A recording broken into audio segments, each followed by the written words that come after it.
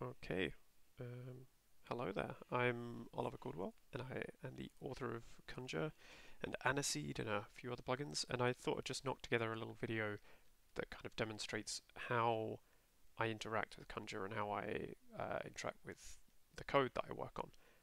Because everyone seems to have their different approaches to their workflow and how they use this tool.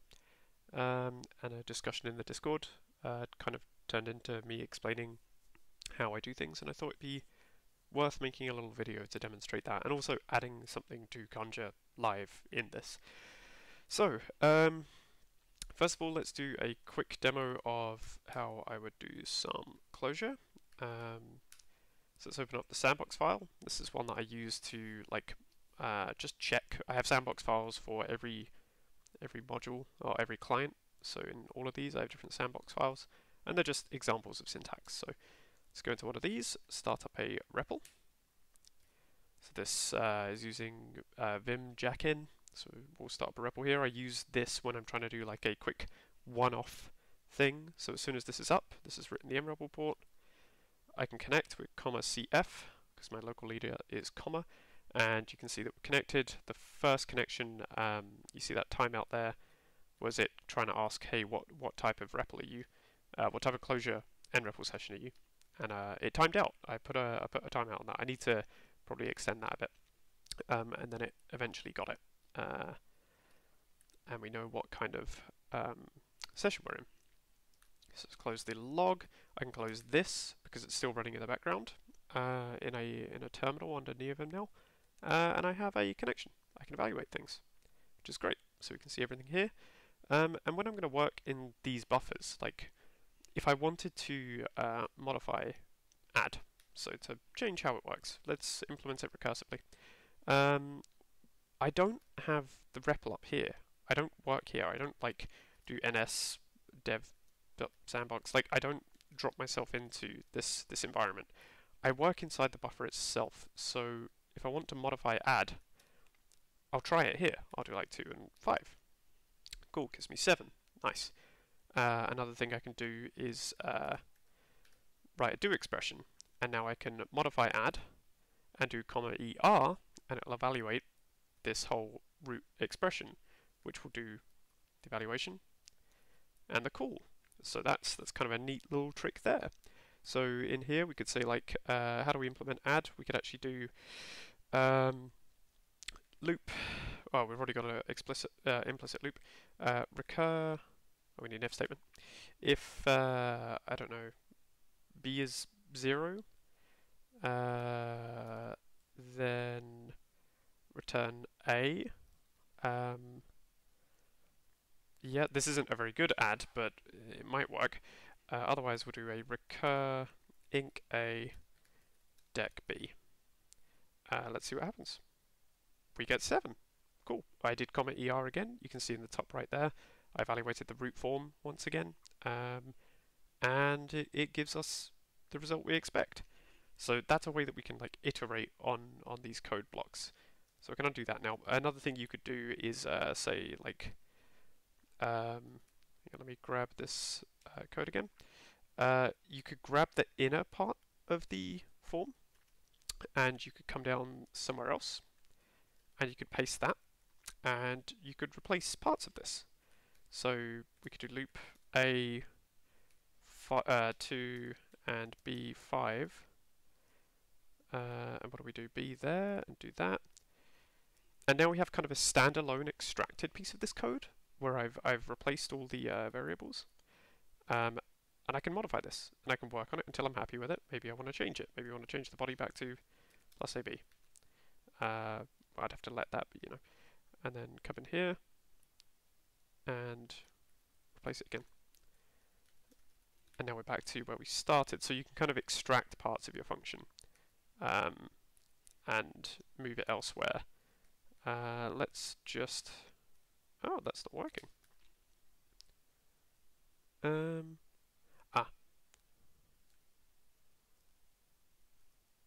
Odd. I think there's something wrong with my S expression editing. Okay, so we'll put that back to how it was. So yeah, that's kind of a couple of ways that you can do that. You can extract things and you can wrap stuff in do blocks. Another thing you could do, if you've got a comment block, you can evaluate these things in here, right? Like it's commented, but we can still evaluate it. We can actually wrap multiple things in do blocks inside comments, and then you can say, okay, evaluate this whole thing in a comment. So you can have kind of multiple areas in a comment block that do different things, which is quite useful for side effects or like developer tooling, which I have down the bottom here. I've got a bunch of stuff that is all commented out, but I evaluate just to check things. So if I do this, get a nice little progress bar. It's just a way that I test that the log kind of prints live as you would expect. Yeah, so that's quite neat. So the other way that I would work on things is, let's go to another project, so some side project, and Docker Compose up. So this one is a little different because I start up a Docker Compose, so I don't start the REPL directly inside my editor. Let's go to the Athena repo. So I have my Docker Compose running here. There's it opens a port up, and the nREPL port is over here. And then all I have to do is open main.coj. We are now connected automatically to that Docker file. What's neat is that I can do "-ef, and you see how it gave it a relative path because the Docker instance is using a different file system. I'm mounting my file system into this Docker container. So what I'm actually doing is configuring Conjure through npm local fennel here. You could do this through anything you want, but I'm configuring it to say, right, I want you to do relative files, so instead of passing absolute files everywhere, make files relative to this directory, which happens to be my current working directory. And then I'm also saying, if something tries to access root m2 from inside the Docker container, replace it with my home path, my home m2. What that allows me to do is go to definition, and this has taken me to my local m2 repository, even though the path that was sent out by Cider was in the root of the Docker container. So it's kind of like I'm translating things from root Docker stuff to my outer context. So it allows me to seamlessly interact with stuff within Docker containers. And I do this at work where we have multiple containers, and I have multiple configurations per directory. So as I change directory in a monorepo, it will connect to the correct Docker instance, the correct container, and map the paths around automatically, which is pretty useful. And the only other config here that is worth thinking about is setting a refresh before and after. So when I use my Clojure tools namespace refresh mapping, which is built into Conjure, it will call mount core stop and start in that order.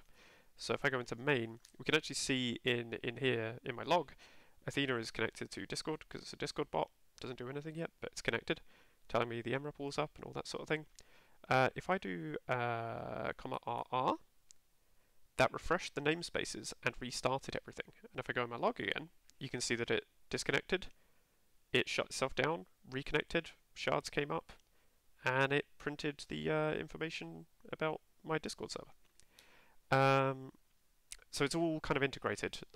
My Conjure is integrated to my Docker and those paths and the component system. And this is all Clojure specific, but the actual the path modifying part is not. That works with every Conjure client. And the way that I extract forms and modify them, wrap them in comments, and iterate inside the buffer itself, that's every client supports that as well. And to kind of demonstrate that a bit more, let's kill this. Goodbye. Okay, that's dead. Let's go back to Conjure, and let's modify Conjure itself. So, what file do I want? I want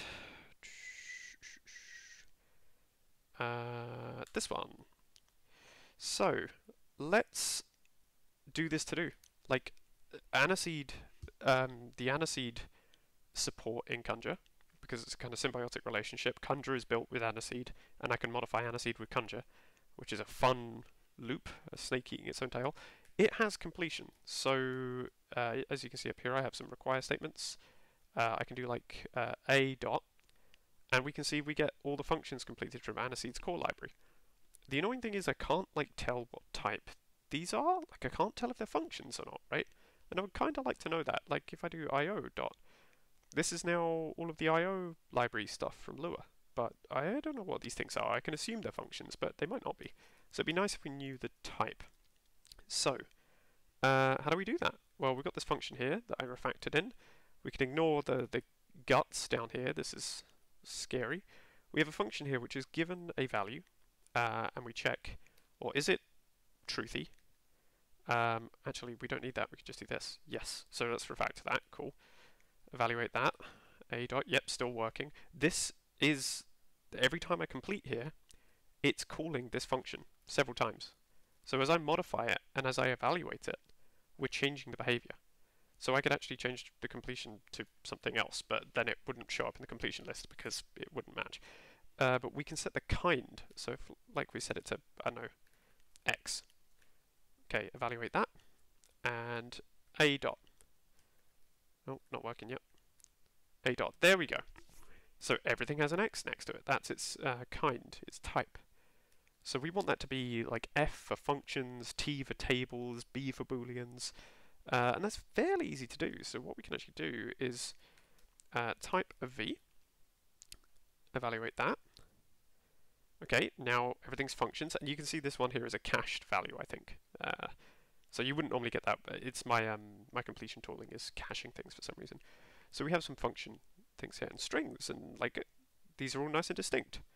But what's expected is these to be a single character uppercase. That's the usual convention.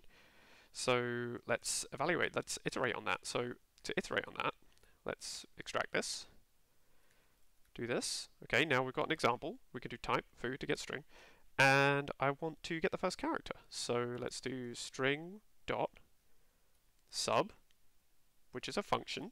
Funnily enough, we're relying on this code to develop this code. And let's give it a 1-1. That's the first character, and then wrap it again. Let's do string.upper. Now it's a capital S, and now what we can do is take this form, put that back in, replace this element with the value. These two we are not using, but I'll leave them nil just because they're documentation. Then we know that there are extra things we can provide here to Vim's completion. And evaluate this, and now it works. Look, we have every type listed. So when I do io dot, oh, what's U? I wonder what U is. Maybe we should put the whole thing in here. I mean, we can try this out for now, right? We can change this. User data. Ah, well maybe I should do the full string. You know what? After some experimentation, I think I'm going to. I think I'm going to leave that in. I'm just going to do the whole type. So, yeah, now we do a dot that, and we get a bunch of different things. Could do some abbreviations or something, but meh. I think that's useful. I think it's good to show people that sort of thing, especially in Lua land where people may be less familiar with the types that are going around. So that's all I really wanted to show you. I'm going to commit this and push it and deploy it, and we'll have a new version of Conjure out. I hope this has been interesting and shown you a little bit of how I work, where I work on the code itself. I've used this area sparingly. This is purely just a history and also a way to experiment. So experiment on previous values, but it's not my primary interaction. My primary interaction is the buffer itself, because I'm close to the code. I can see it. It's all co-located, and I believe that's the best way for us to interact with our code, is to be looking at the code and modifying it live while asking it questions. I don't like having to swap between two different contexts, but there's different uses here. You might want to use this for something unrelated to the buffer entirely. And when you want to experiment with something, you don't have to do it in a generic place. You can just pick a buffer. If you want to run some code, pick one buffer or namespace or whatever that is kind of close to what you're interested in. Even if you're going to throw away this code, it's just scratch code.